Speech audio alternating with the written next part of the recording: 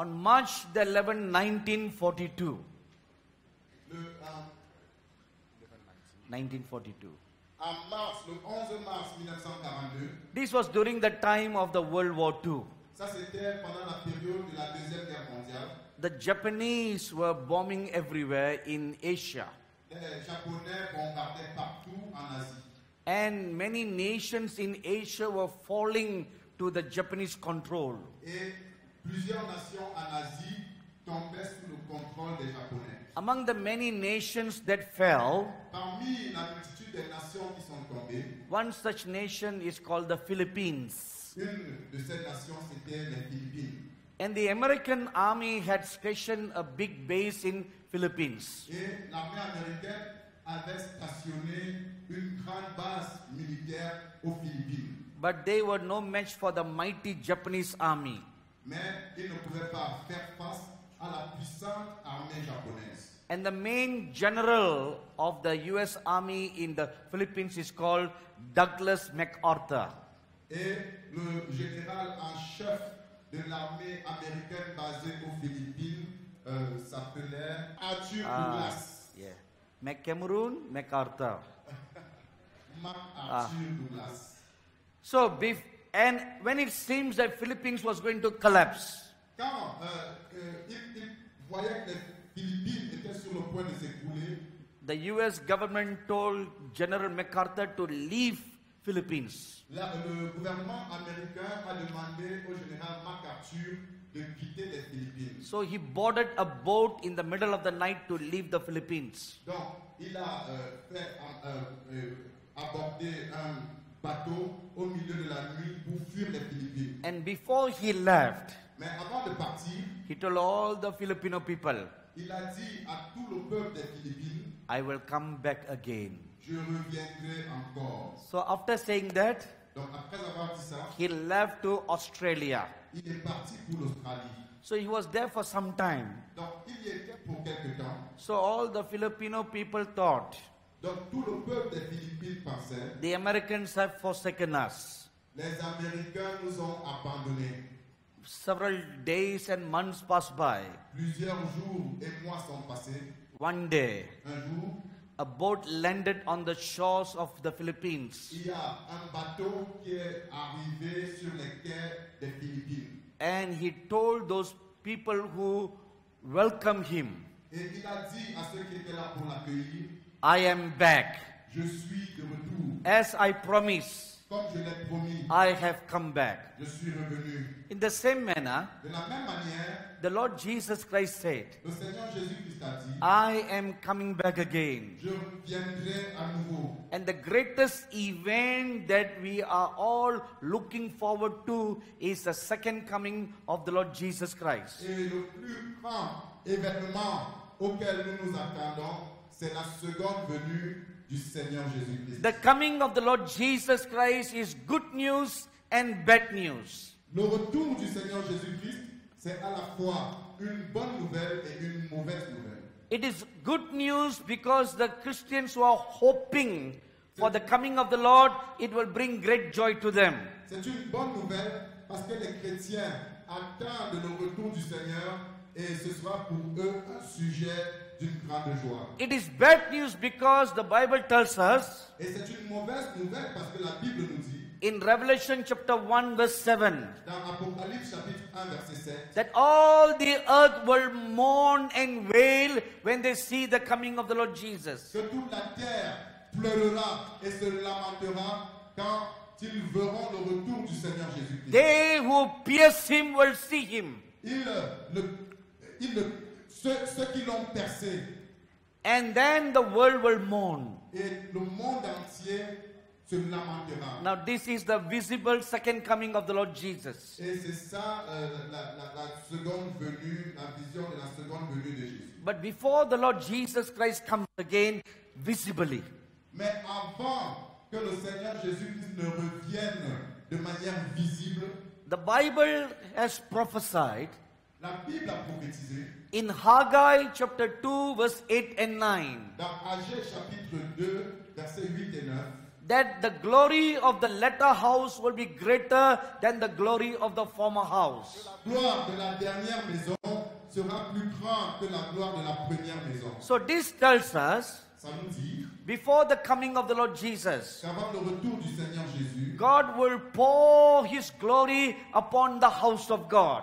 Dieu va déverser sa gloire sur la maison de Dieu. The house of God is not one particular church, La maison de Dieu, ce n'est pas une église en particulier, but it is the corporate church. mais c'est l'église corporative. Wherever there are genuine believers of God, Partout où se trouvent des croyants authentiques en Dieu, genuine ministers of God, des ministres de Dieu authentiques. that is the corporate body of Christ. Ça, c'est l'église de Dieu corporative. There are many churches that claim that they are the only true church. Il y a plusieurs églises qui se réclament être la seule véritable église. But if you look at those who claim to be the only true church, Et si vous regardez à ceux qui se réclament être la seule véritable église, the fruit of the Spirit is missing. ils n'ont pas les fruits de l'esprit. I'm not talking about the gifts of the Holy Spirit. Je ne parle pas des dons du Saint-Esprit. Any church or any minister or any believer can have all the 9 gifts of the Holy Spirit. Toute église ou tout ministère ou tout ministre peut même avoir tous les 9 dons du Saint-Esprit. But let me warn you tonight, Mais laissez-moi vous avertir ce soir. with the gifts of the Holy Spirit, you can end up in hell. Avec les dons du Saint-Esprit, tu peux finir ta course en enfer. Please listen carefully again. Écoutez très attentivement encore. I will repeat my Et statement je one vais more le time. répéter une fois de plus. With the gifts of the Holy Spirit, Avec les dons du Saint-Esprit, you can end up in hell. tu peux achever ta course en enfer. You may be shocked by this statement. Tu pourrais être choqué par cette déclaration. The gifts of the Holy Spirit are from God. Les dons du Saint-Esprit sont de Dieu. How can the gifts bring a person to hell? Comment les dons peuvent-ils conduire quelqu'un en enfer? I did not say the gifts of the Holy Spirit will bring you to Je hell. n'ai pas dit que ce sont les dons du Saint-Esprit qui vont te conduire en enfer. I said you can end up in hell. J'ai dit tu peux achever ta course en enfer. Let me show you a scriptural proof for that. Laissez-moi vous montrer une preuve scripturaire de cela. In Matthew chapter 7, Dans Matthieu chapitre 7, verses 21 to 23, versets 21 à 23, we see a scene in heaven. nous voyons une scène dans le ciel This is told to us none other than the Lord Jesus himself. et qui nous est racontée par personne d'autre que le Seigneur Jésus-Christ lui-même. Anything that the Lord Jesus himself speaks, we must pay attention. Et toute chose que le Seigneur lui-même déclare, nous devons y faire très attention. Amen? Amen. Because it is God himself who's speaking. Parce que c'est Dieu lui-même qui le dit. A group of ministers come and stand before the Lord Jesus. Un groupe de ministres vient se tenir devant le Seigneur. And the Jésus. Lord looked at them Et le Seigneur les regarde and he said, et dit, listen, écoutez, I do not know who you are, go to hell. je ne sais pas qui vous êtes, allez en enfer. That was the shocking statement of the Lord Jesus. Ça, c'était la déclaration choquante du Seigneur Jésus-Christ. Immediately, of men and women who were standing there was shocked. Immédiatement, ce groupe d'hommes et de femmes qui se tenaient là étaient choqués. So they protested to the Lord Jesus. Donc, ils ont élevé des protestations à l'égard du Seigneur They Jésus. said, how can you say Lord Ils Jesus? disaient, qui nous sommes? As if Jesus doesn't know who we are. Comme si le Seigneur Jésus ne savait pas qui nous étions. But that's what they said. C'est ce qu'ils ont dit. Do you know who we are? Est-ce que tu sais qui nous sommes? We prophesied in your name. Nous avons prophétisé en ton nom. So they were prophets. Donc c'était des prophètes. We healed the sick in your name. Nous avons guéri des malades en ton nom. So they were evangelists. Donc c'était des évangélistes. We cast out demons in your Nous name. avons chassé des démons en ton nom. So they had deliverance ministry. Donc ils avaient le ministère de délivrance. We preach in your name. Nous avons prêché en ton nom. So they were preachers. Donc c'était des prédicateurs. So this bunch of group of men who were standing there protesting were ordinary men and women. Donc cet amas de groupes de personnes qui se tenaient là pour protester n'étaient were- pas de personnes ordinaires. They were prophets. C'était des prophètes. So they had the gift of prophecy. Ils avaient le don de prophétie.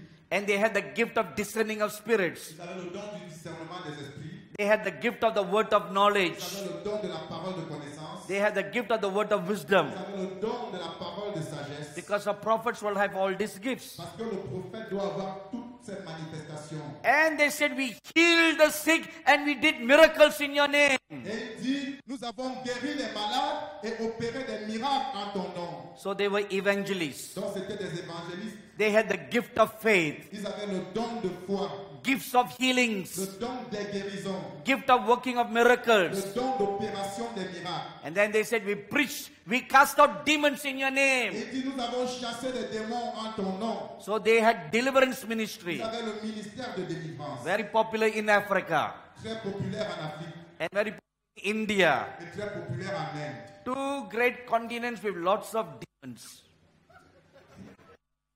Two great continents with lots Ça, of c'est demons. deux grands continents remplis de démons.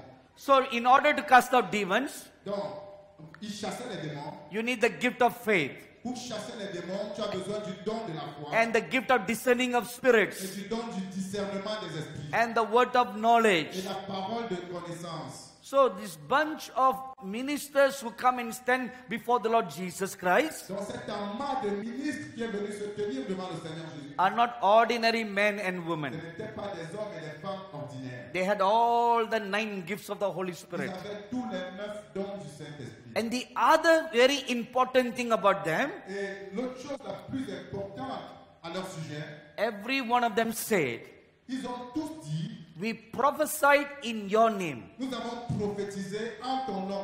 We healed the sick in your name. Nous avons guéri les malades en ton nom. We cast out demons in your Nous name. avons chassé les démons en ton nom. Which means Ce qui signifie, they use the name of Jesus to do all these supernatural works. ils ont fait usage du nom de Jésus pour accomplir toutes ces œuvres surnaturelles.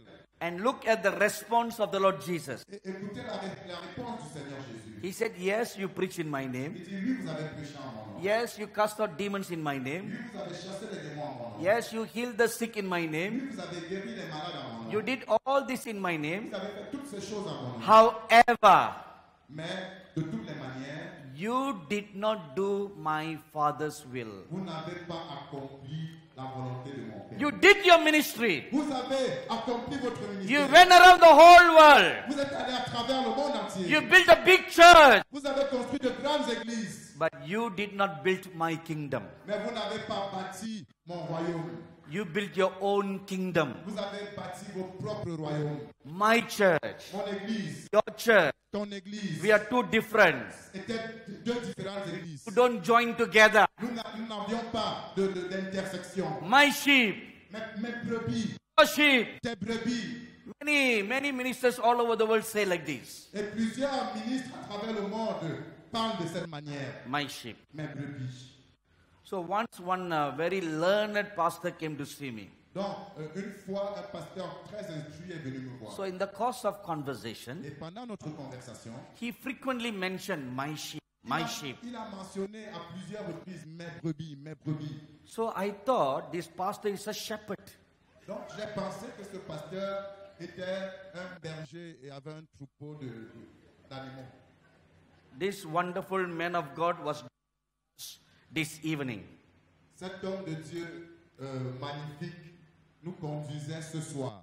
When he was driving, Pendant qu'il conduisait, I actually thought je pensais, I was sitting in the car driven by James Bond. je croyais que j'étais assis dans une voiture conduite par James Bond. And I had to hold on to the handle. Il fallait que j'arrête le poignet de la voiture. It was really like driven by James Bond. C'était vraiment la conduite de James Bond. And then I was also told Et on m'a aussi dit that our pastor, who has a wonderful church in the capital, economic capital of Cameroon, et que notre pasteur a une merveilleuse église dans la capitale économique du Cameroun. and that Et pas seulement ça, he has a wonderful career. il a une carrière magnifique. He's somebody very great. C'est quelqu'un de très grand. He was very simple here. Il paraît seulement très simple ici. When I heard that, Donc quand j'ai entendu so ça, he is a man and a pastor. qu'il est un homme qui a une carrière professionnelle et il est un pasteur.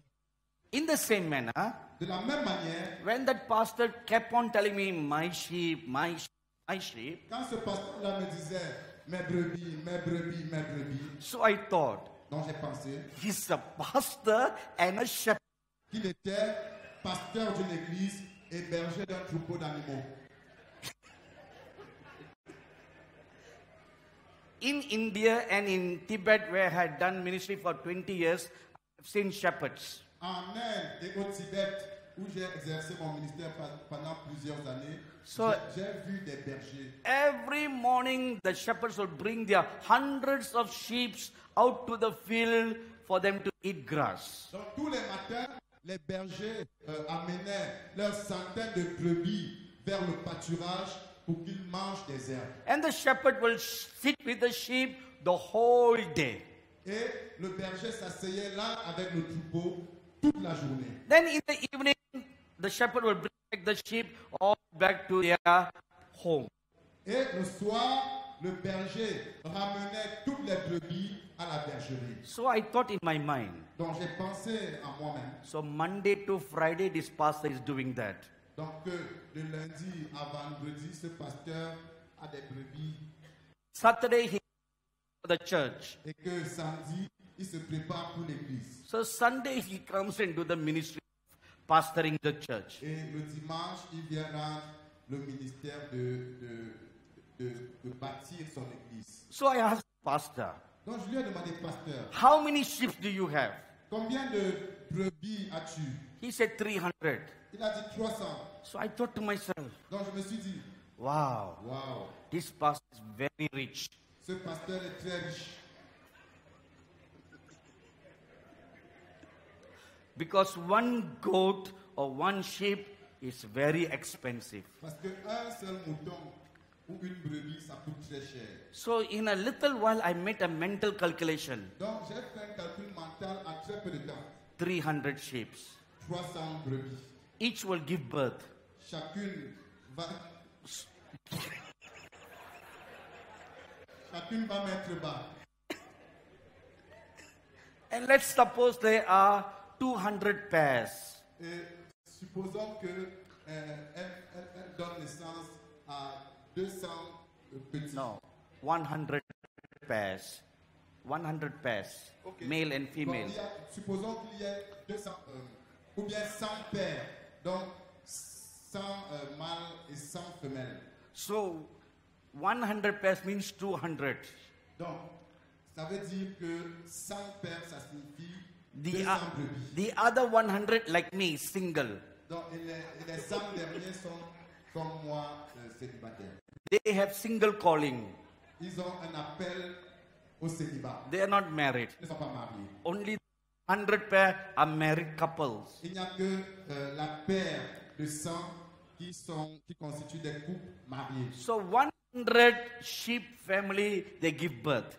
Donc, 100 foyers de brebis donnent naissance. So the baby sheep will be several hundreds. Donc, les petits des brebis, ça va faire plusieurs centaines. So I thought in my mind, Donc, je me suis dit à moi-même, this pastor must be really very rich man. ce pasteur-là doit être un homme très très riche. So then I asked him, Et je lui ai demandé, how many babies are born every year? combien de petits naissent chaque année? So he said, Et il a dit, not many. pas plusieurs. Maybe 2 babies in 1 year. Peut-être environ 2 bébés en un an. So I thought in my mind, Et je me suis dit à moi-même, how can the goats give birth to just 2 babies? comment les moutons peuvent-ils donner naissance seulement à 2 bébés? Something wrong with all these goats and sheep. Il doit y avoir quelque chose qui ne va pas avec tous ces moutons et toutes ces brebis. Because the pastor frequently say, my sheep, my Le sheep. pasteur passait son temps à dire mes brebis, mes brebis. So finally, Donc, en définitive, I understood what he meant, my sheep. j'ai compris ce qu'il signifiait, ce qu'il voulait dire en disant mes brebis. It is not the animal sheep, Ce n'est pas les brebis animales, but the members of his church. mais les membres de son église. So the moment he mentioned the members of the church as my sheep, Et dès que j'ai compris qu'il faisait mention des membres de son église comme étant ses brebis, so then I asked the pastor 2 questions. j'ai posé 2 questions à ce pasteur. I said, Pastor, J'ai dit, pasteur, let me respectfully ask you 2 questions. laisse-moi te poser, avec tout le respect que je te dois, 2 questions. Please don't get offended. S'il te plaît, ne sois pas offensé. That pastor is a very learned man. Ce pasteur, c'est quelqu'un de très instruit. He has 2 doctorate degrees in theology. Il a 2 doctorats en théologie. So he is doctor. Donc, il est docteur au carré. I am just patient. Moi, je suis juste un patient. So I said, how many hours a day do you pray for your sheep? Je lui ai demandé combien d'heures par jour pries-tu pour tes brebis. He kept quiet for a long time. Il est resté silencieux pendant longtemps. No answer. Pas de réponse. Question. Deuxième question. Did you die for your sheep? Es-tu mort pour tes brebis? So he kept quiet. Il est resté tranquille. No answer. Silencieux, pas de réponse. I said, my dear pastor, Je lui ai dit, mon cher pasteur, the Lord Jesus Christ died for the people. c'est le Seigneur Jésus-Christ qui est mort pour le peuple. You did not die for the sheep. Tu n'es pas mort pour ce peuple. So the sheep don't belong to you. Donc les brebis ne t'appartiennent pas. They belong to the Lord Jesus Christ. Elles appartiennent au Seigneur Jésus-Christ. Amen. Amen. You are just caretaker. Tu es juste quelqu'un qui s'en occupe. Please don't say my sheep. S'il te plaît, ne dis plus mes brebis. Because the Bible says, Parce que la Bible dit, only the Lord Jesus is the good shepherd. seul le Seigneur Jésus-Christ est le bon berger. And the good shepherd gives his life for the sheep. Et le bon berger donne sa vie pour ses brebis. He said, will you give your life for your... Et je lui ai dit, es-tu capable de donner ta vie pour tes brebis? You may give your life for your own son, for your own daughter. Tu pourrais peut-être donner ta vie pour ton propre fils ou ta propre fille. But not for a stranger. Mais pas pour un étranger. The Holy Bible says, La Sainte Bible déclare, while we were yet sinners, lorsque nous étions encore pécheurs, the Lord Jesus Christ loved us le Seigneur Jésus-Christ nous a démontré son amour. and gave his life for us. Et il a donné sa vie pour nous. Romans chapter 5 verse 5 and 6. Romains chapitre 5, versets 5 à 6. The Lord Jesus loved us and died for us not when we were good, Le Seigneur Jésus-Christ nous a aimés et est mort pour nous, pas quand nous étions des personnes de bien. so instead of building the kingdom of God, Donc, au lieu d'édifier le royaume des cieux, what is our mindset? c'est quoi notre état d'esprit? My church, Mon église, my sheep. mes brebis. So my sheep should not go to his church. Donc, mes brebis ne doivent pas aller dans son église. If he's having a meeting, S'il a une réunion, I have the meetings on the same date. et je vais placer ma réunion le même jour. Because I don't want my sheep to go to his meeting. Parce que je ne veux pas que mes brebis aillent à sa réunion. Because of this attitude, À cause de cette attitude, each one is building their own kingdom. chacun est en train de bâtir son propre royaume. They are not building the kingdom of God. Ils ne sont pas en train de bâtir le royaume de Dieu. This is what the Lord Jesus Christ told us ministers. C'est ce que le Seigneur Jésus-Christ a dit à ses ministres. You did not build my kingdom. Vous n'avez pas bâti mon royaume. You did not do my Father's will. Vous n'avez pas accompli la volonté de mon Père. You did your own ambition. Vous avez réalisé vos ambitions personnelles. This brings us to another very dangerous point. Ça nous conduit à un autre point très dangereux. They did not fulfill the Father's will, but carried out their own ambition. Ils n'ont pas réalisé la volonté du Père, mais ont réalisé leurs ambitions personnelles. Let me give you one example. Laissez-moi vous donner un exemple. In Matthew chapter 4, Dans Matthieu au chapitre 4, you will read that the Lord Jesus Christ went to fast for 40 days. vous allez lire là que le Seigneur Jésus-Christ est allé jeûner pendant 40 jours. And at the end of the fast, Et à la fin de son jeûne, the devil came to tempt him. le diable est venu pour le tenter. And the Bible tells us, Et la Bible nous dit, he put forth 3 temptations before the Lord Jesus. il a placé devant le Seigneur Jésus-Christ 3 tentations. The first concerning food. La première concernait la nourriture. He said, turn these stones to bread. Il a dit, transforme cette pierre en pain. Do a miracle for yourselves. Fais un miracle pour toi-même. After this temptation, Après cette tentation, the Lord Jesus said in John chapter 14, le Seigneur Jésus-Christ dit dans Jean chapitre 14, I do the works that the Father shows me. je fais les œuvres que le Père me montre. My Father works, Mon Père travaille, and what I see Him working, et ce que je le vois faire, I duplicate that. je fais la même chose. The works of the Father are to set the captives free. Et l'œuvre de mon Père, c'est de délivrer les captifs. It was never for myself. Ce n'était jamais destiné pour moi-même. But look at the temptation of the devil. Mais regardez la tentation du diable. Do a miracle for yourself. Accomplis un miracle pour toi-même. You are not a single man. Tu n'es pas un homme particulier. You have a family. Tu n'es pas un homme seul, tu as une famille. How many children? 5. Oh, big family. You have 5 children. Tu as 5 enfants. Do something for yourself. Fais quelque chose pour toi-même. The first temptation was do something for yourself. La première tentation, c'était fais quelque chose pour toi-même. So the devil was driving the Lord Jesus, look at yourself. Donc, le diable entraînait le Seigneur Jésus-Christ à regarder à lui-même. You need money for yourself. Tu as besoin d'argent pour toi-même. You need money for your Tu family. as besoin d'argent pour ta famille. The church funds is your money. Les fonds de ton église, c'est ton argent. In the year 1986, En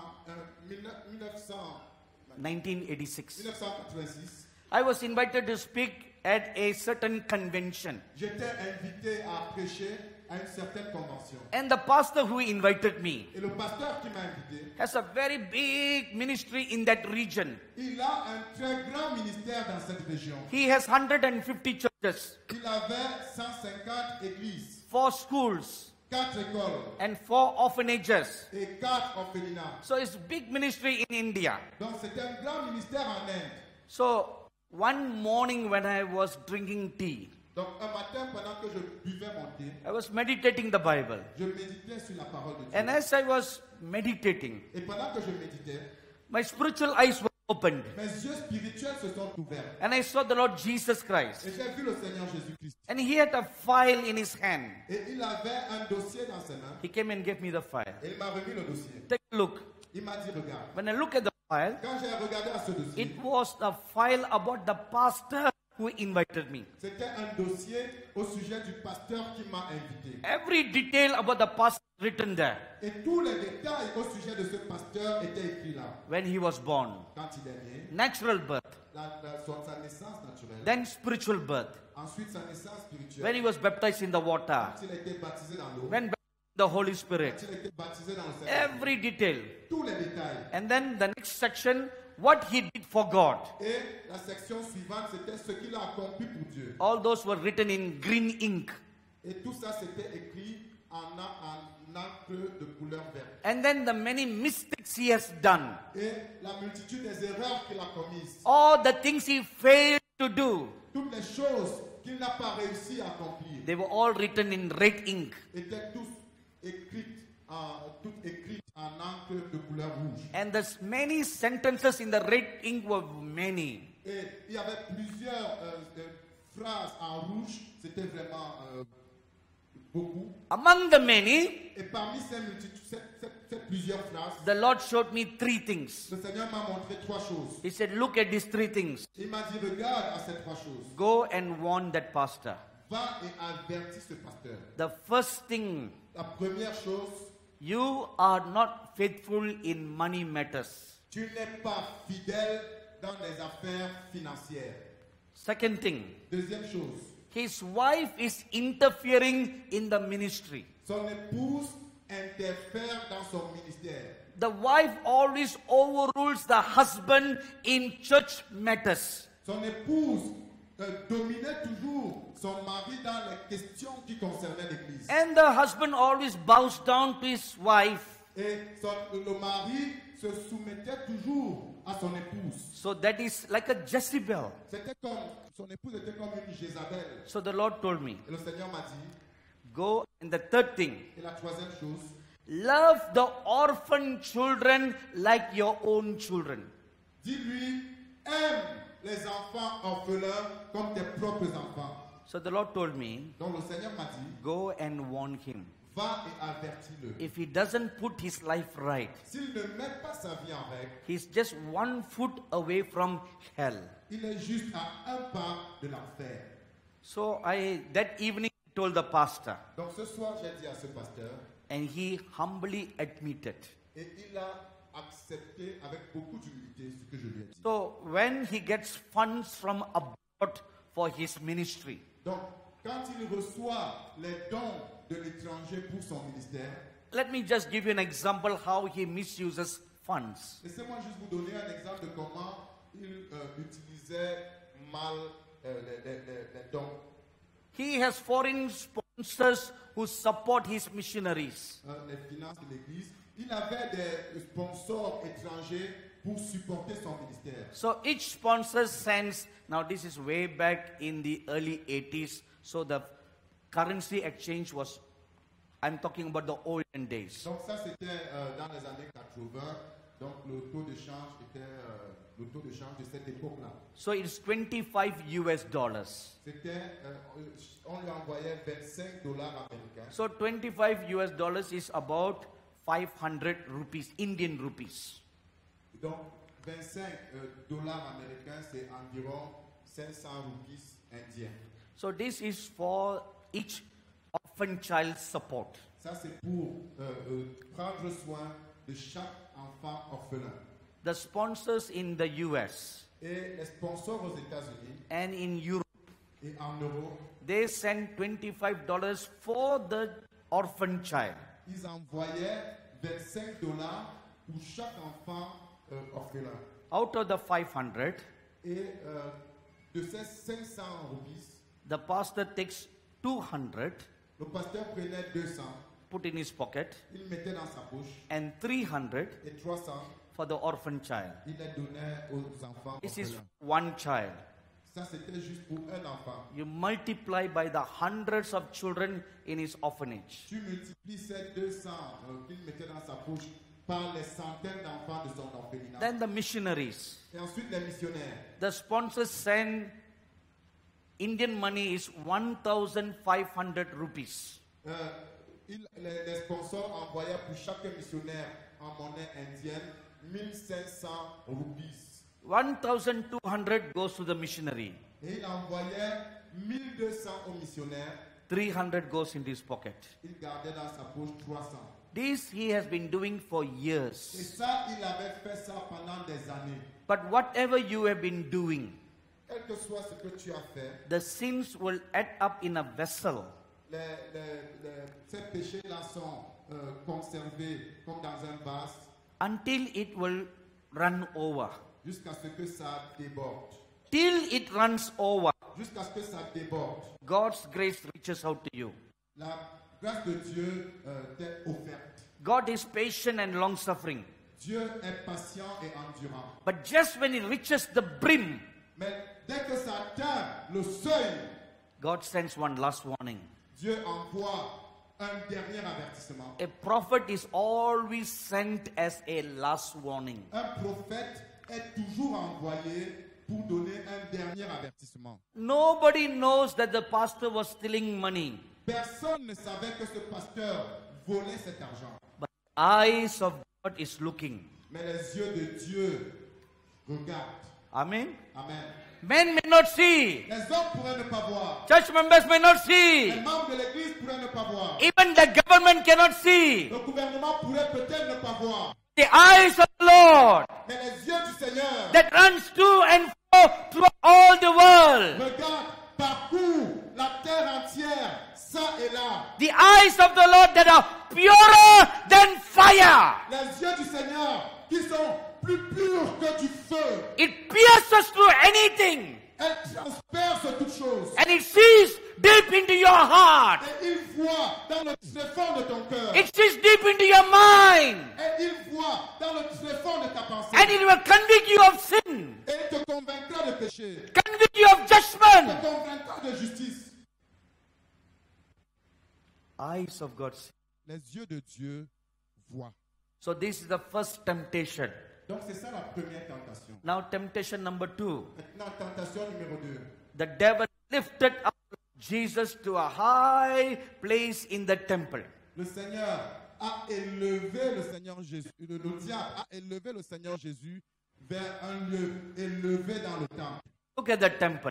Il lui a dit, regarde le temple. The temple is the place where the glory is received. Le temple, c'est le lieu où la gloire de Dieu réside. So that is the place of ministry. Donc c'est le lieu du ministère. There is a time for God to promote you.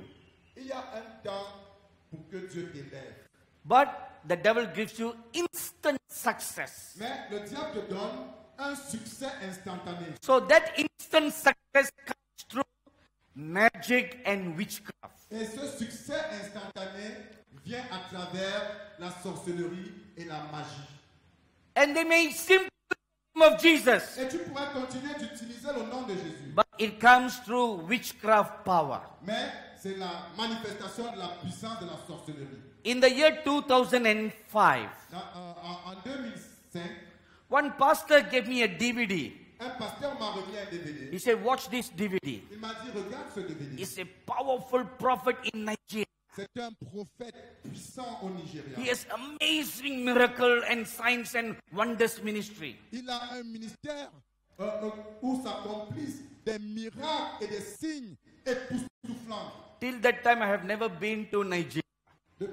Jusqu'à ce moment-là, je n'avais jamais été au Nigeria. The only countries I've been at that time was Kenya and South Africa. Les seuls pays africains où je m'étais déjà rendu à cette époque, And c'était that- le Kenya et l'Afrique du Sud. And that was in the year 1994 and 95.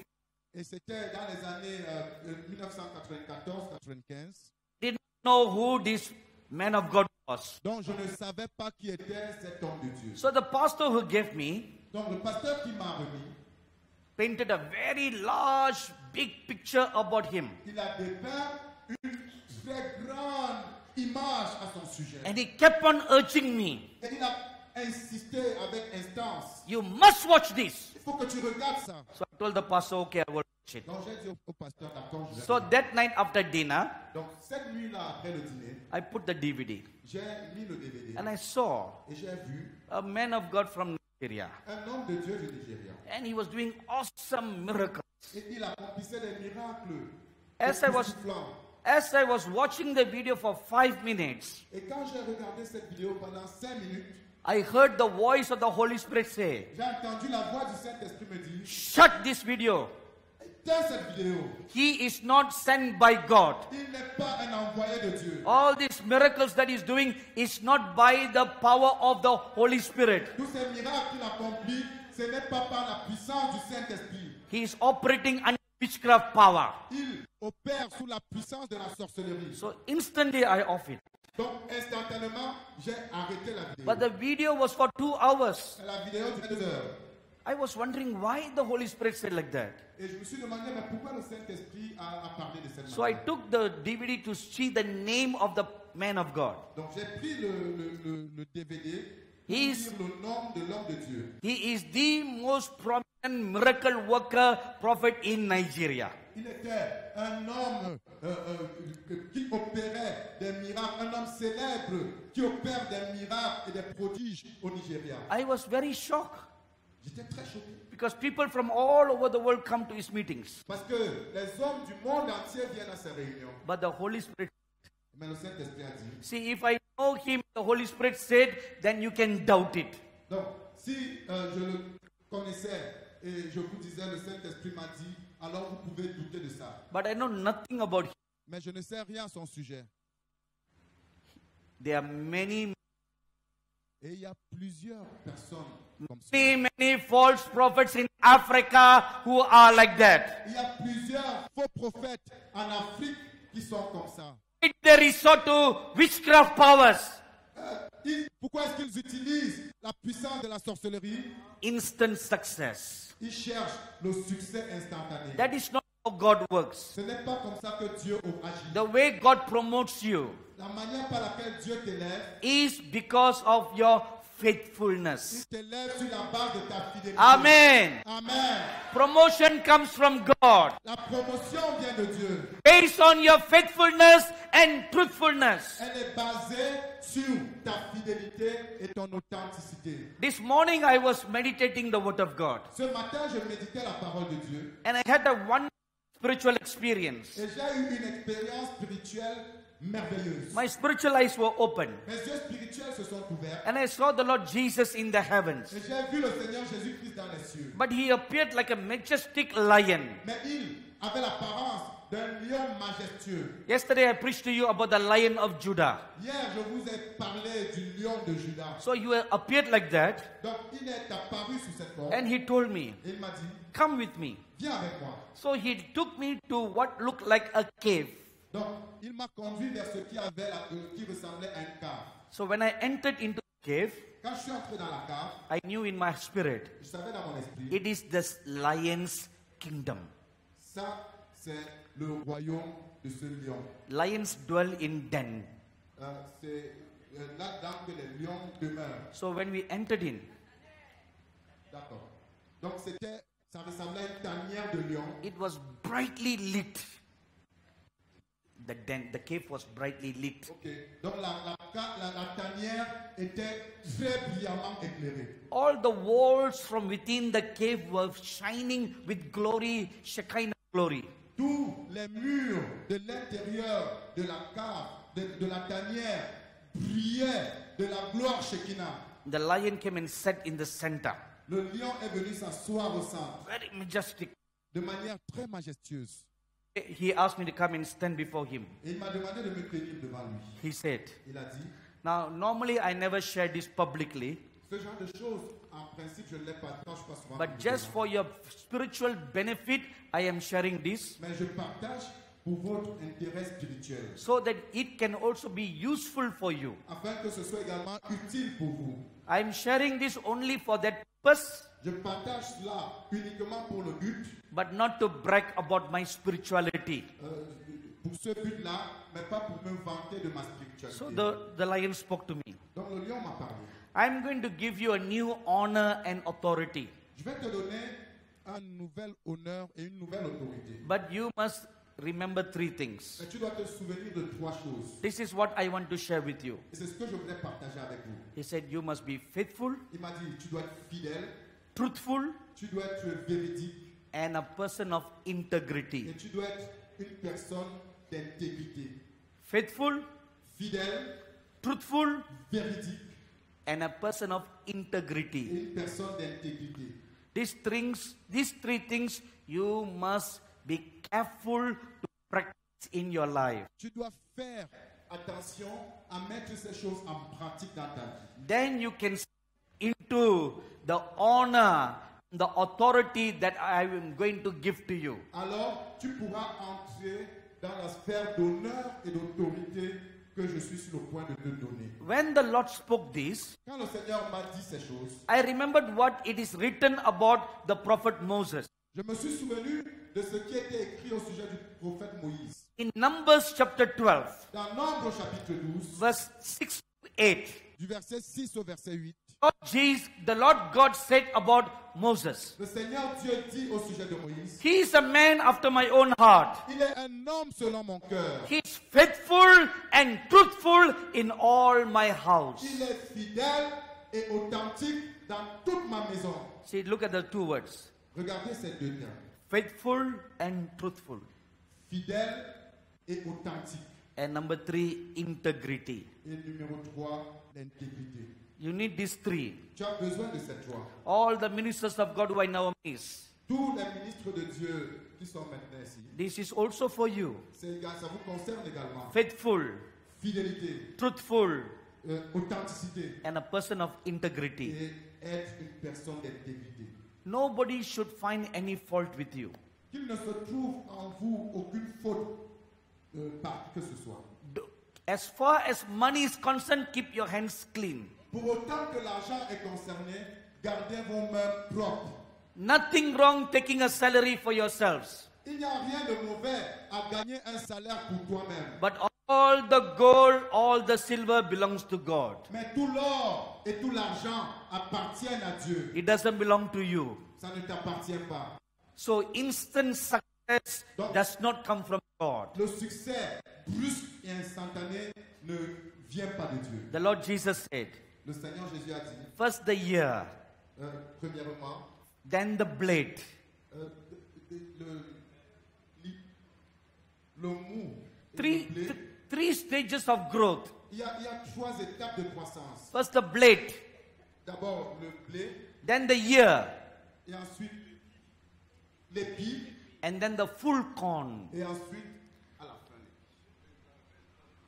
Et enfin l'épi complet. Interpretation is not an easy job. L'interprétation n'est pas quelque Please chose give a good clap to our pastor. Yes. Merci beaucoup.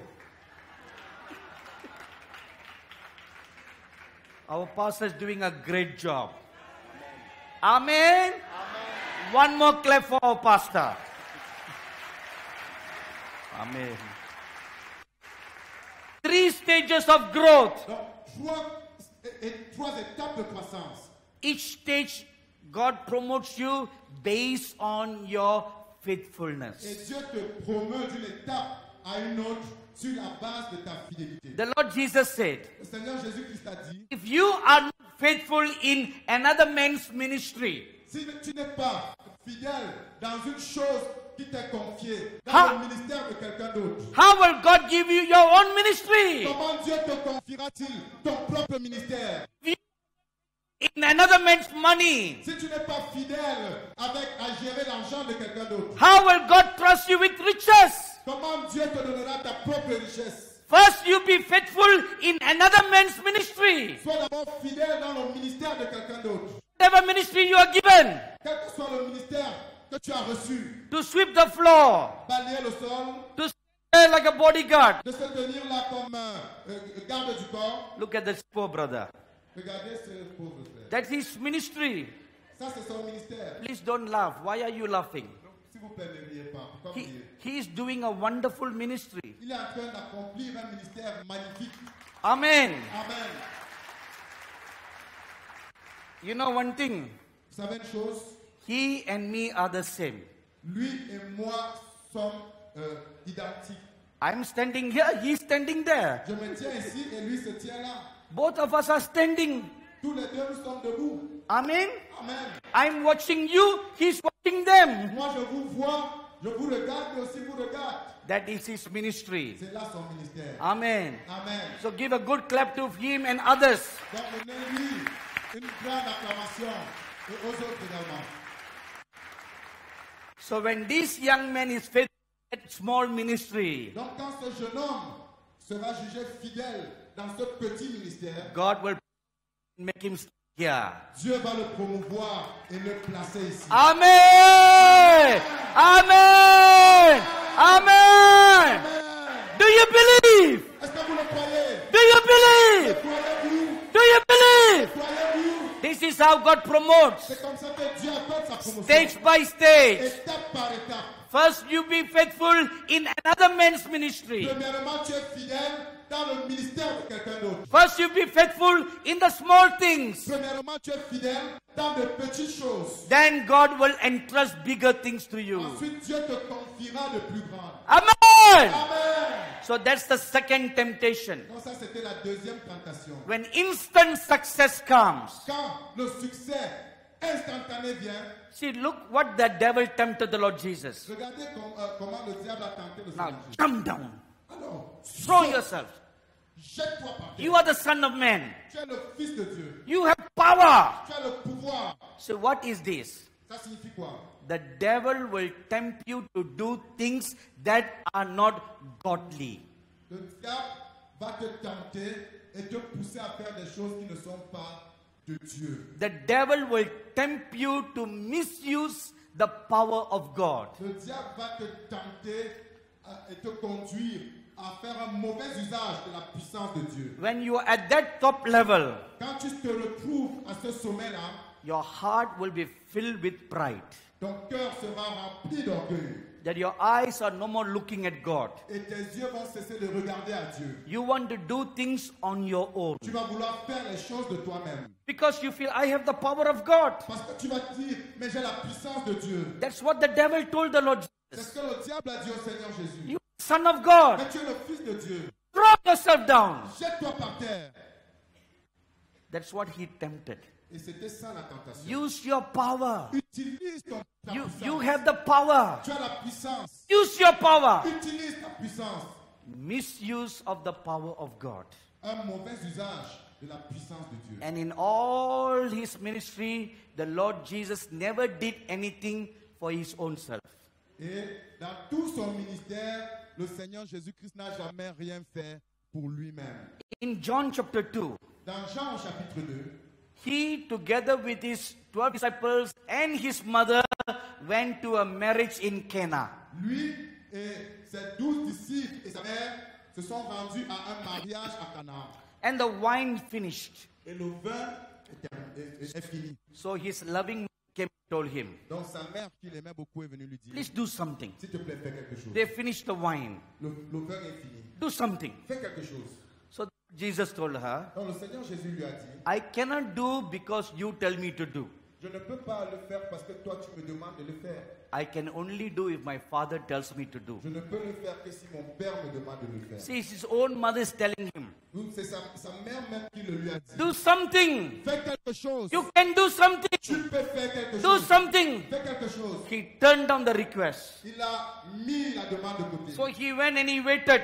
Et il allait, il a attendu. Then when he got instruction from the Father God, Quand il a reçu instruction de Dieu son Père, and the Father God gave him a plan, et le Seigneur, le Père lui a donné un plan, and then he performed a miracle. là, il a donc accompli un miracle. My dearly beloved brothers and sisters and ministers of God, Mes très chers frères et sœurs bien-aimés et ministres de Dieu, instant success comes from the devil. le succès instantané vient du diable. It is never from God. Ça ne vient jamais de Dieu. God first builds a man before he gives the ministry. Dieu bâtit d'abord un homme avant de lui confier un ministère. God first built the character Dieu bâtit d'abord son caractère before he gives you the kingdom. avant de lui confier le royaume. This is the way of God to train his people. C'est là la démarche de Dieu dans sa formation de son peuple. Now temptation number 3. Maintenant, tentation numéro 3. The devil carried the Lord Jesus to another high mountain. Le diable a transporté le Seigneur Jésus-Christ vers une haute montagne. And in a vision showed him all the glories of this world. Et dans une vision, il lui a montré la gloire de tous les royaumes de ce monde. He said, Il lui a dit, Jesus, Jésus, you came for this.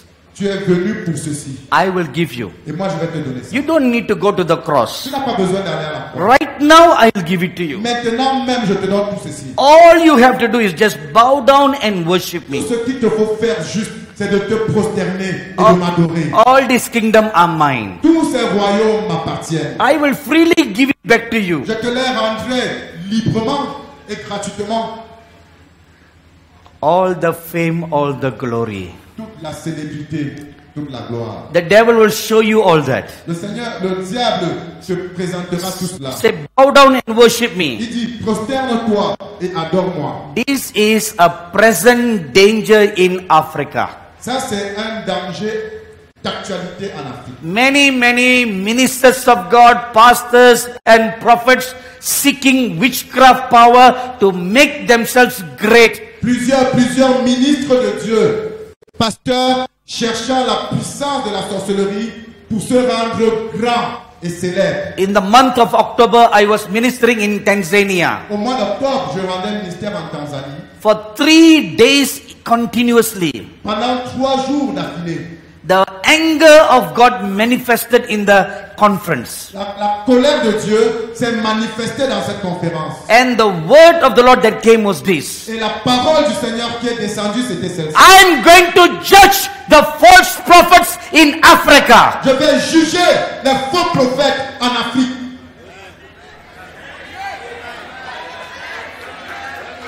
The time has come Le temps est arrivé for God to judge the false prophets. pour que Dieu juge les faux prophètes. Either they repent Soit ils se repentent, or they will die. soit ils vont mourir. Instantly they will drop dead. Ils vont tomber brusquement morts. This is the judgment of God that has begun in Africa. Et ça, c'est le jugement de Dieu qui s'est déclenché en Afrique. My dearly beloved brothers and sisters, Mes très chers frères et sœurs bien-aimés, keep your heart clean. gardez vos cœurs propres. Keep your hands clean. Gardez vos mains propres.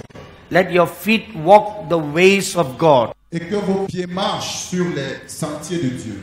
The ministers of God who stood before the Lord Jesus, Les ministres de Dieu qui se sont tenus devant le Seigneur they Jésus, did not build the kingdom of God. ils n'ont pas bâti le royaume des cieux. They were building their own kingdom. Ils bâtissaient leur propre royaume.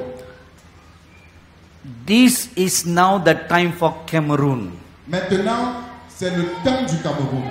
To listen. You must break down the walls between you. Vous devez renverser les murs parmi vous. Speaking of this, Les murs qui vous séparent. Et parlant de ceci, I want to make a correction. je voudrais faire une correction. Last night I told you something wrongly. La nuit dernière, je vous ai dit une chose d'une manière incorrecte. Later on, when I remembered and reflected more on it, Et plus tard, quand je me suis souvenu de cela et que j'ai médité davantage là-dessus, I remembered that I misinterpreted it.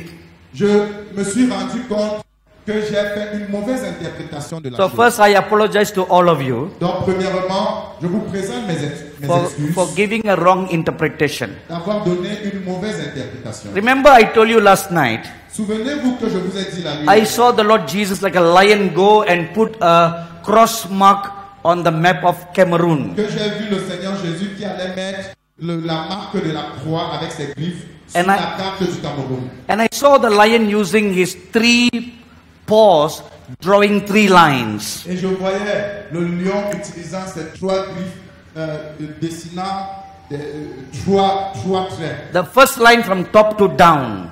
Le premier trait du haut vers le bas. The second line from the east to the west. La deuxième ligne de l'ouest vers l'est. Was in the shape like a cross. Donc ça avait la forme d'une croix. And at that moment I said, Et en ce moment-là, j'ai dit the land will be judged and divided. que le territoire sera jugé et divisé. Am I right? Okay, Je suis correct. I am sorry that is wrong. Je suis désolé, c'était une mauvaise interprétation. What I remembered later, Ce dont je me suis souvenu plus tard, the lion was putting a mark on the Cameroon saying, Cameroon is mine.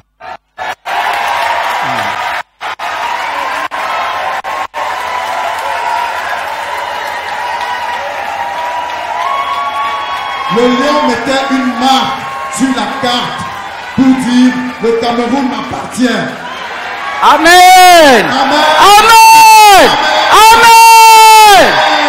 Amen. Amen. So that is the right interpretation. Ça c'est l'interprétation correcte. Lions do that. Les lions font cela. They put a mark on the trees. Ils font des marques sur des arbres. And when they put a mark, Et quand ils mettent une marque, they say, this is my territory. c'est pour dire ça c'est mon territoire. This is mine. Ça m'appartient. Cameroon is mine. Cameroun m'appartient. Cameroun is mine. Cameroun m'appartient. Cameroon is mine. Cameroun m'appartient. The Lord Jesus tells you, Le Seigneur Jésus vous dit, Cameroon doesn't belong to anybody. le Cameroun n'appartient à personne. It doesn't belong to the Il devil. n'appartient pas au diable. It doesn't belong to the Il politicians. n'appartient pas aux hommes politiques. Cameroon is mine, says the Lord. Il appartient, dit le Seigneur. Amen. Amen. Amen. Amen.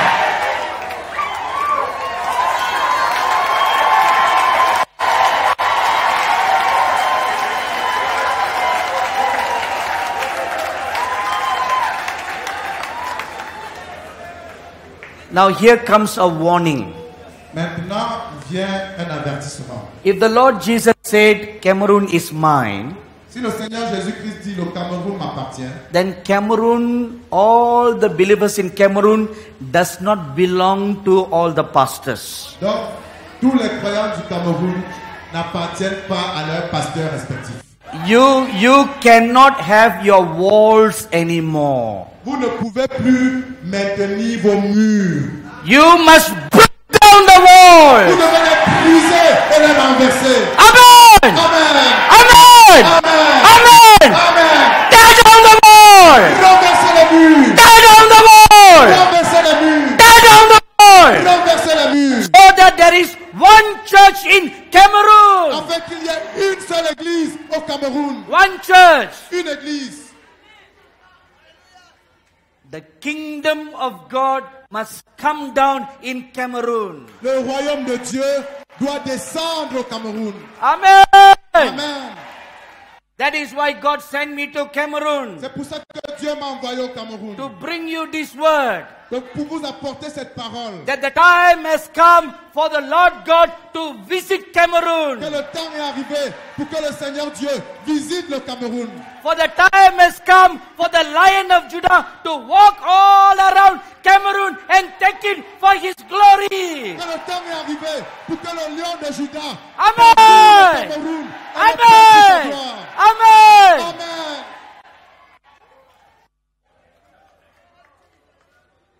In Matthew chapter 21, Dans Matthieu chapitre 21, read that the Lord Jesus entered into Jerusalem. nous lisons que le Seigneur Jésus-Christ est entré à Jérusalem. In Jerusalem, He entered into the temple. Et à Jérusalem, il est entré dans le temple.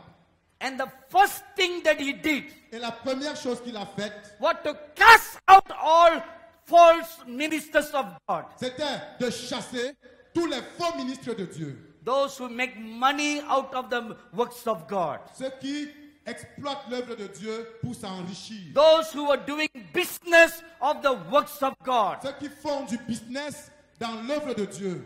They were kicked out of the church. Ils étaient portés hors du temple. They were kicked out of the temple of Ils God. étaient portés hors de l'église de Dieu. My dearly beloved brothers and sisters, Mes très chers frères et sœurs bien-aimés, my dear sons and daughters, mes chers fils et filles, and my respected ministers of God, et chers respectés ministres de Dieu, today the Lord put before you one warning. et le Seigneur met devant vous aujourd'hui You must, un avertissement. you must give the church back to God. Vous devez rendre l'église à Dieu. For too long you are saying, it's my church. Pendant trop longtemps, vous avez dit c'est mon église. You are saying, my sheep, Vous avez dit mes brebis, my church. mon église. Now the Lord is saying to you, Maintenant, le Seigneur Jésus vous dit, give me back my church. remettez-moi mon église.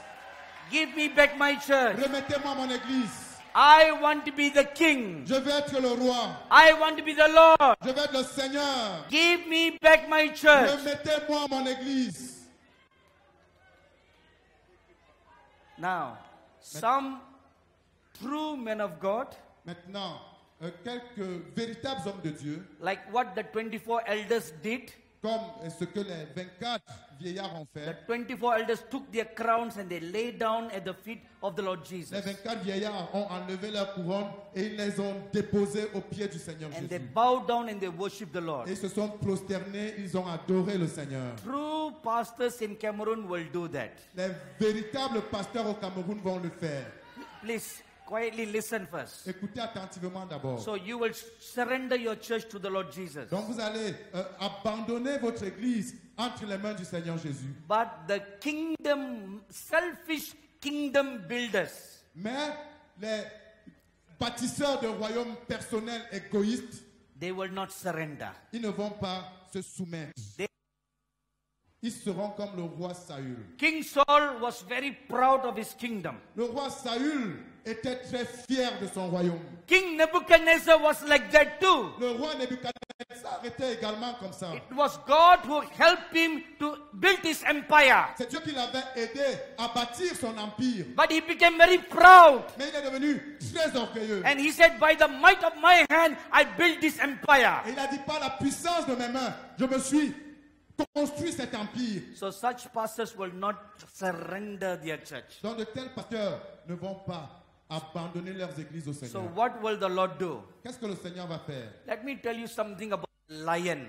Laissez-moi vous dire une chose au sujet du lion. The lion is a very kind, wonderful animal. Le lion est un animal magnifique, très gentil.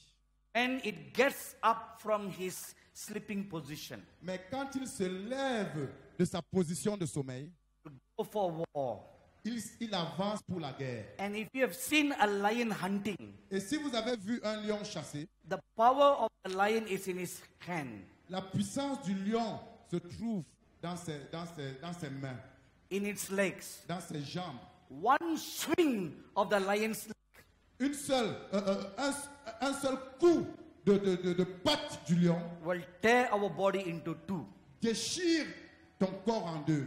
This is what God will do. C'est ce que Dieu va faire. He will tear you out of the church. Il te déchirera et te jettera hors de l'église. This is what he did in Matthew chapter 21. C'est ce qu'il a fait en Matthieu chapitre 21. He will do it again to cleanse the temple. Il le fera encore pour purifier son temple. How will he do that? Comment le fera-t-il? The false workers of God will be removed from office. Les faux ouvriers de Dieu seront démis de leurs fonctions. The Lord showed me in Tanzania. Le Seigneur m'a montré en Tanzanie, They will drop dead while they are preaching. ils étaient tombés morts.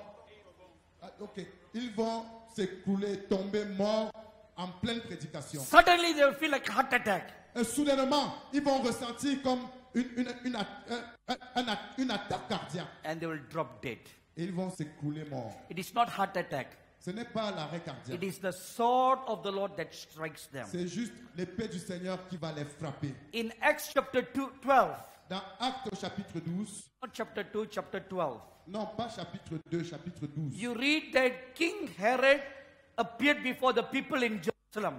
Vous lisez au sujet du roi Hérode qui est apparu devant le peuple à Jérusalem. The whole city was gathered in an amphitheater. Et toute la ville était rassemblée dans un amphithéâtre. Even people from outside Israel were there. Même des personnes qui sont venues de hors de Jérusalem, d'Israël, étaient présentes. When he spoke with great pride and authority, Quand il a parlé avec une grande fierté et une autorité, all the people stood up to their feet and clapped their hands. tout le monde s'est tenu sur ses pieds et s'est mis à l'acclamer. And they said, "This is God speaking to us." Et ils ont dit, ça c'est la voix d'un Dieu. At that moment, En ce moment-là, suddenly Herod touched his heart soudainement, le cœur de Hérode a eu un souci and he dropped dead. et il est tombé mort. So his personal doctors rushed to him Donc ses docteurs personnels ont couru vers lui. and they checked his pulse. Ils ont vérifié son pouls, They checked his eyelids ils ont vérifié ses yeux and they declared, et on l'a déclaré. King Herod died of heart attack. Le roi Hérode est mort d'arrêt cardiaque. This is how everybody saw. C'est ce que tout le monde a vu. Now let me show you this picture from God's perspective. Maintenant, laissez-moi vous présenter cette scène depuis la perspective de Dieu. Everything else is the same, Tout s'est passé de la même manière. only one difference. Il y a une seule différence. When Herod was speaking, Pendant qu'Hérode parlait, an angel of the Lord stood by his side. un ange du Seigneur s'est tenu près de lui. When he spoke with great pride, Quand il a parlé avec un grand orgueil, angel took his sword and cut him in two. l'ange a pris son épée et l'a découpé en deux. The people didn't see that, Le peuple n'a pas vu ça. but God's word says that's what happened. Mais la parole de Dieu dit que c'est ça qui s'est produit. Amen. I tell you one truth today. Je vous dis une vérité aujourd'hui. The same thing is happening everywhere, La même chose se produit partout, especially in these last days.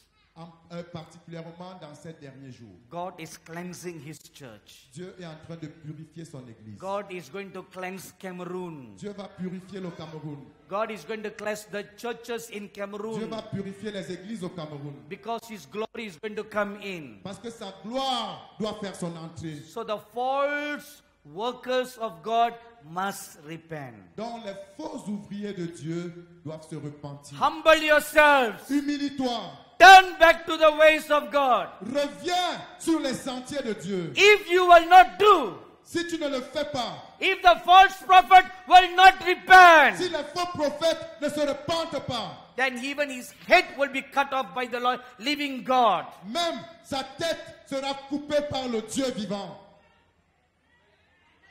I tell you again, Je vous dis encore, the anger of the Lord is a reason against the false prophets all over Africa. La colère de Dieu s'est levée contre tous les faux prophètes à travers l'Afrique. They have been misrepresenting God. Ils ont été de mauvais représentants de Dieu. They have been using the power of witchcraft in the name of the Lord Jesus. Ils ont utilisé jusqu'ici la puissance de la sorcellerie au nom And du they have Seigneur been Jésus. deceiving the innocent people of God. Et ils ont passé le temps à tromper le peuple de Dieu innocent. Enough is enough. Assez, c'est assez. Amen. Amen. Enough is enough. Assez, c'est assez. Now God is putting a full stop to all these mockeries. Et maintenant, Dieu est en train de mettre un point final à toute cette moquerie. And the Lion of Judah has come to Et Cameroon. le lion de Juda est arrivé au Cameroun. Amen. Amen.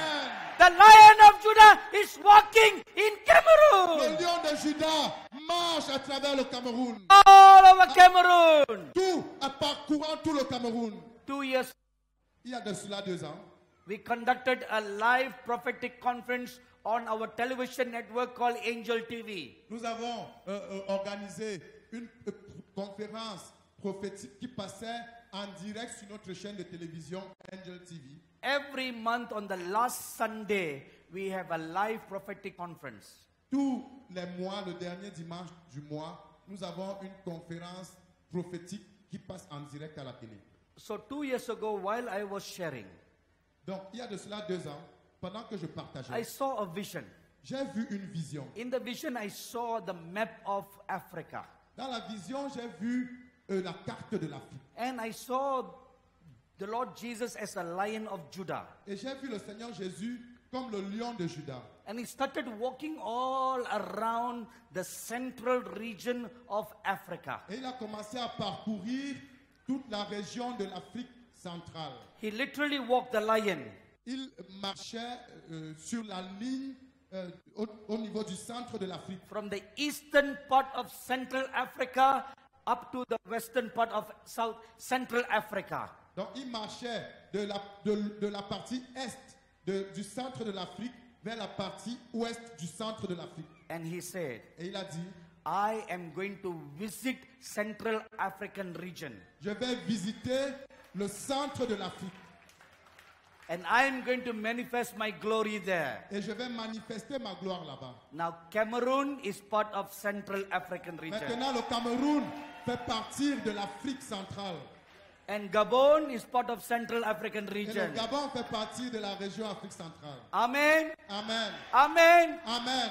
This was till 2 years ago. Ça s'est passé il y a de cela 2 ans. Now today I am in Cameroon. Et aujourd'hui, je suis au Cameroun. And yesterday I saw the Lord Jesus Et hier, j'ai vu le Seigneur Jésus standing in this very place. se tenant sur ce lieu même. 8-foot tall lion. Un lion grand de 8 pieds. And what I saw 2 years ago, Ce que j'ai vu il y a de cela 2 ans, it was fulfilled yesterday. s'est accompli hier. Amen. Amen. Amen. Amen. Amen. Amen. The time has come for God to visit Cameroon. Le temps est arrivé pour que Dieu visite le Cameroun. People of God, Peuple de Dieu, this is the word I bring to you. voici la parole que je vous apporte.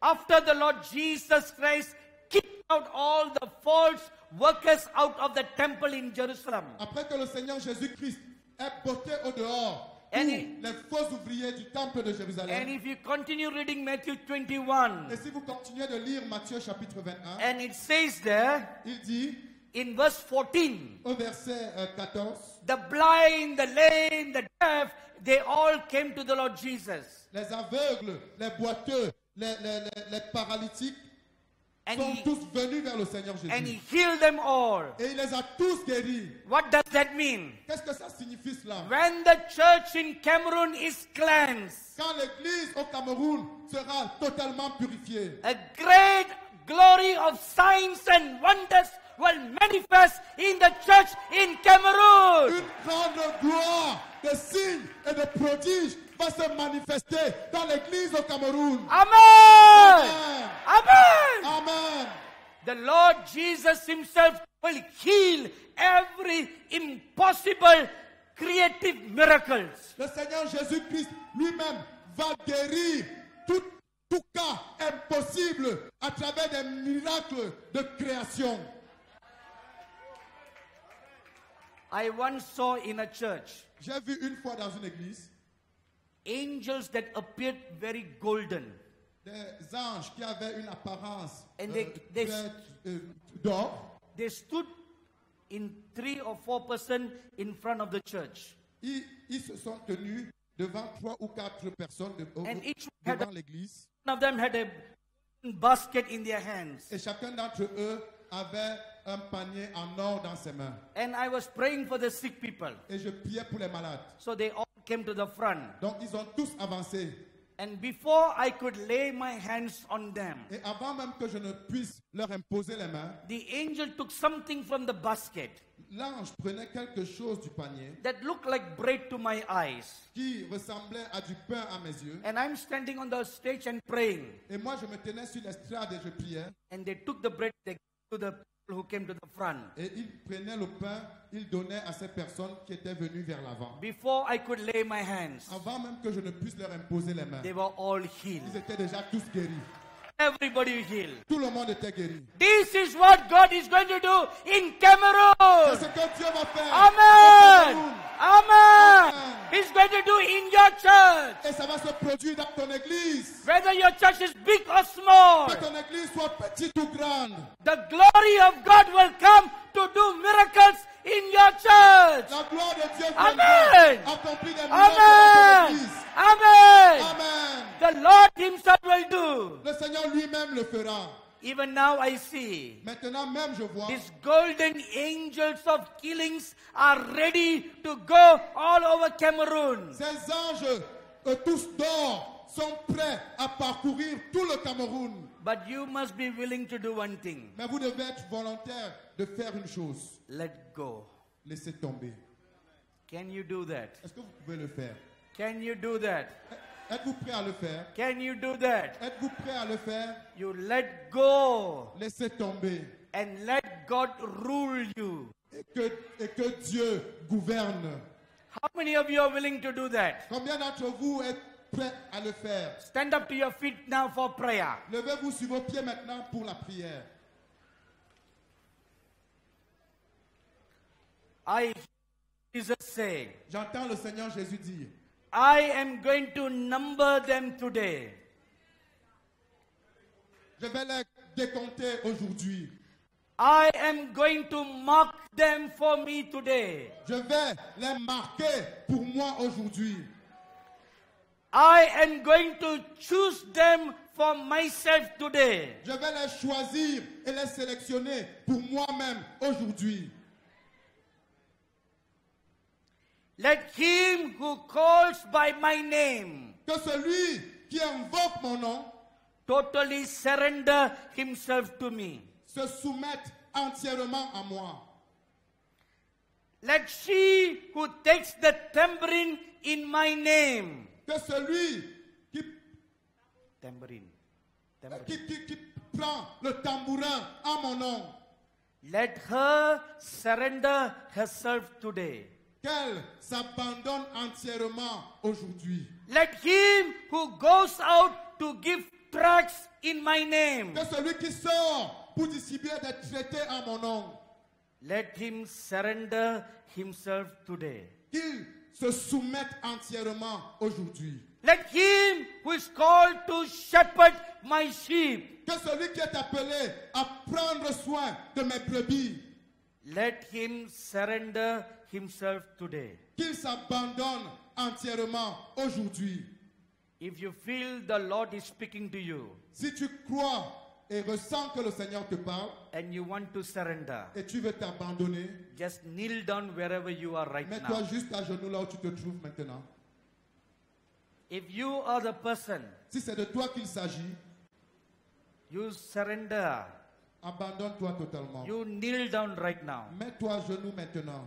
and you open your heart et ouvre ton cœur and make an honest confession to the Lord Jesus. et fais une confession honnête au Seigneur Jésus. You totally surrender your lives to the Lord Jesus. Abandonne totalement ta vie au Seigneur Jésus. You totally surrender your ministries to the Lord Jesus. Abandonne totalement ton ministère au Seigneur Jésus. You totally surrender your churches to the Lord Jesus. Abandonne totalement tes églises au Seigneur Jésus. Can you do like what the 24 elders did? Est-ce que tu peux faire ce que les 24 vieillards ont fait? Take your crown and lay it at the feet of the Lord Jesus. Enlève ta couronne et dépose-le au pied du Seigneur Jésus. Even the gifts and the honor that God gave you, take it and surrender at the feet of the Lord Jesus. Même les dons et les aptitudes et l'honneur que Dieu t'a donné, dépose-les maintenant au pied du Seigneur Jésus. Thank you, wonderful Lord Jesus. Merci, merveilleux Seigneur Jésus. I see the Lord Jesus Christ present in our midst now. Je vois le Seigneur Jésus-Christ présent au milieu de nous maintenant. I see him all golden. Je le vois tout revêtu d'or. And he's standing before you. Et il se tient devant vous.